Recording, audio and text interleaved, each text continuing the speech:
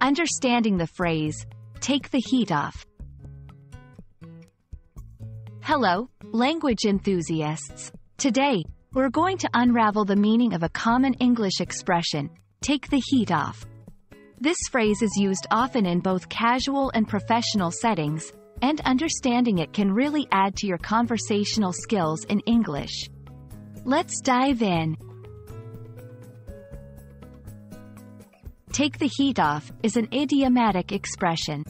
To take the heat off, someone means to reduce pressure or criticism directed at that person.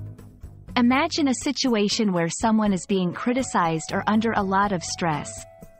If you take the heat off them, you are doing something that lessens this stress or criticism. Let's see some examples to understand it better. 1. In the workplace, imagine your coworker is criticized for a mistake.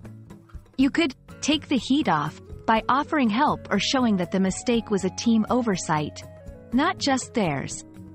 2. In personal situations, if a friend is feeling pressured by family to make a decision, you might take the heat off by providing support or speaking to their family to ease the situation.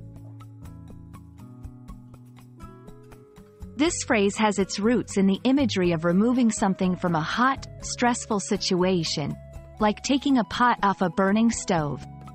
Over time, it has evolved into a metaphor for easing someone's difficulties or challenges. 1. Context is key. Use this phrase in situations where someone is facing criticism or pressure. 2. Tone matters. This phrase can be informal. Be mindful of the setting. It's more suitable for casual or semi-formal situations. Take the heat off is a versatile phrase that you can use in various situations to describe reducing stress or criticism. Remember, language is not just about words, but how they're used in context. We hope this video helps you incorporate this phrase into your English vocabulary with confidence. Happy learning!